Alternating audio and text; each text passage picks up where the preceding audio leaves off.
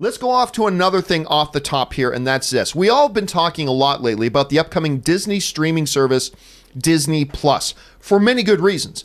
Not only is it launching later this year with the first live-action Star Wars television series in The Mandalorian, being showrun by John Favreau, of course, who just did Lion King. So if that's not enough to get excited about, they're also going full throttle with their MCU stuff. We got Loki, we got WandaVision, we've got a Hawkeye thing. But one of the shows they got coming that maybe is getting the most people talking is the Falcon and Winter Soldier series. Now, of course, we got Sebastian Stan coming back for that. We've got Emily Van Camp is coming. We got Daniel Bruhl is coming. Of course, Anthony Mackie is there as well. Well, another little piece of news just came out today about that will probably get a lot of people very excited. According to the reports right now, they've just added to the creative team of this, Falcon and Winter Soldier series. They've brought on board Derek Kolstad, who is the creator and writer of the John Wick films. This is basically what they're saying here. The folks over at Marvel, this is from our friends at Joe Blow. The folks over at Marvel are hard at work on their new slate of limited series around characters in the MCU, with perhaps the most eyes on the series centering around Bucky Barnes / Winter Soldier, Sebastian Stan, and Sam Wilson / Falcon, who is also the recently anointed Captain America. By the way, I disagree with that. I don't think Endgame necessarily anointed him the new Captain America. I think he just gave him the shield, but whatever. The 6-part series from showrunner-director Kari Skogland, who of course comes from The Handmaid's Tale, is moving along well, and as the team grows, it just got some additional firepower in the writer's room in John Wick writer Derek Kolstad, who may want to add a few good dogs to the story, which of course I would never be opposed to. This is big, because I think for anybody, maybe not anybody, I think for the majority of people who are going to be excited about a Falcon and Winter Soldier show are probably also, I'm just guessing, John Wick fans.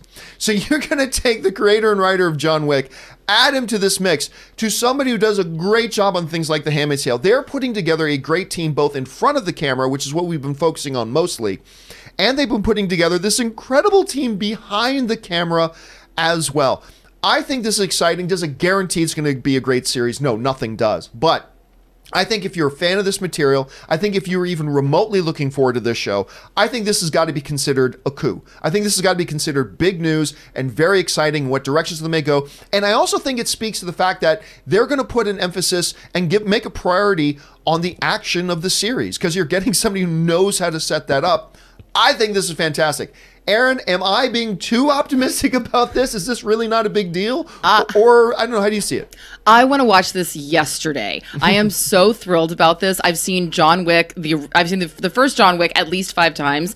Thank you, Tom Degnan, my husband, super fan. But we love the John Wick movies. I think that adding him as as such an integral part of this storytelling is so powerful to a story that we already are excited and familiar with. I mean, first of all, I could watch Sebastian Stan just do nothing, and I don't mean that, and I don't mean that because he's absurdly handsome. I mean, he has such an interesting look about him that even when he's not saying anything, he's saying so much. So I think he's a powerful actor. I love Anthony Mackie. He's wonderful in everything that he does, and the addition of these creative forces is just incredible. And I've seen every episode of The Handmaid's Tale like 17 times. So I just think there's nothing wrong with this at all, and I'm ready for this to come out immediately. Chris, you hear about this. What's your reaction to it? Oh, I'm so excited about it. And having the John Wick director makes so much sense. What is Bucky, writer, what is Bucky if not Captain's puppy? It all makes sense. It's going to be so fun. I'm so excited for this show. I'm so excited for more Agent 13 and to know more about her. It's going to be really, really fun, too, to have her in the mix there, Sharon Carter. And I also am going to politely disagree, John. He definitely was given that mantle of Captain America. Yeah, I don't see it. I think so. I just don't see it. He doesn't have any superpowers. I don't think he can be, and I know he was in the comic and all that kind of stuff, but I don't care about that. Anyway, but maybe I'm dead wrong about this. Question is, guys, how do you feel about this? Is this something worth getting excited about like we are? Or maybe we're like overemphasizing this a little bit too much. What do you guys think? Jump down in the comment section below and let us know your thoughts. All right.